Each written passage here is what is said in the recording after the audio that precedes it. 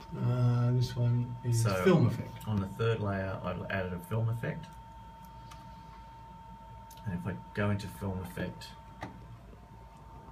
and I just bring the film effect down to sort of 0.200 or 0.300 on the scale color correction, which just is the amount of film effect that you've got that you're using, the level of at 1.000 it's a full effect, and 0.200 is 20% of that.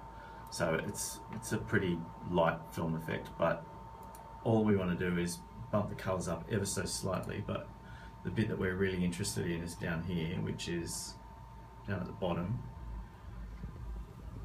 the field dominance and field keeping the lower or upper field. So field dominance, we just leave it at lower first, that's what it's preset to. And on the fields, just change this to keep lower only. It'll be on as is, as a preset, but if you keep lower only, it just removes every second field and just gives you a more framed look, a more filmic look. So it gives people a bit more action in their motion. Right. Makes people look like they're running faster when they're not. So that's the net game of film effect.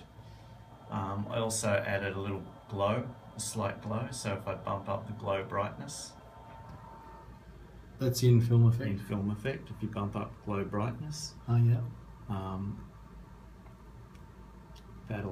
that just gives everybody a bit of a sheen, and makes it look a bit dreamier and nicer.